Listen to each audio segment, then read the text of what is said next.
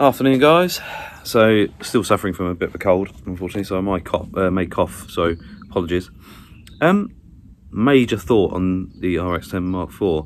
One thing that doesn't wind me up, but it's just a little bit annoying, and for certain situations you're like, oh, you know, things happen. So quite often you shut your camera down when you're not using it, if you're walking or whatever.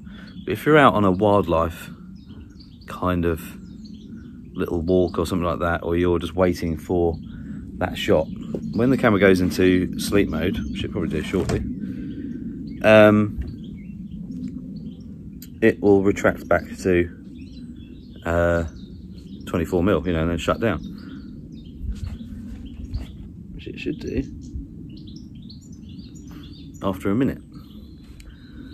There we go. So the camera will close down, and then when you push the button again, it will extend back to 600mm, which is a handy feature. My thought was, on the side of the camera here, you've got your limiter switch, which is there. If you could program that switch to either be your limiter switch, or if you flicked it, when the camera went to sleep, it just stayed like this. Because the only way of doing that at the moment is just pop the battery out, and then it will just sit there because there's no battery in it. Which meaning, if your camera is just gone to sleep, it's just the barrel's extended, and you're walking around and you quickly need it, you can turn it back on. You haven't got to do this, which is wait for the battery to come back alive. And so if your camera is off, like properly off, now to extend it to 600mm, you've got to do this,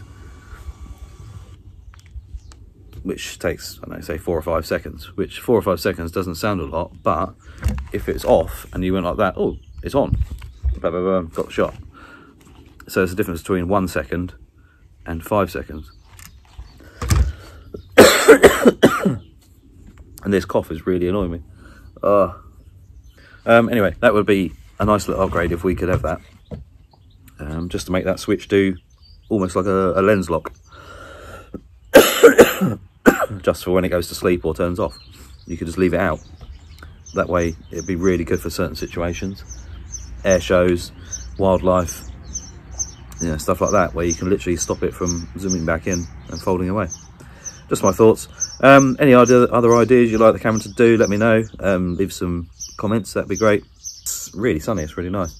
But yeah, please click the subscribe button, little notification bell as well. Don't forget to give it a thumbs up, and I shall see you soon.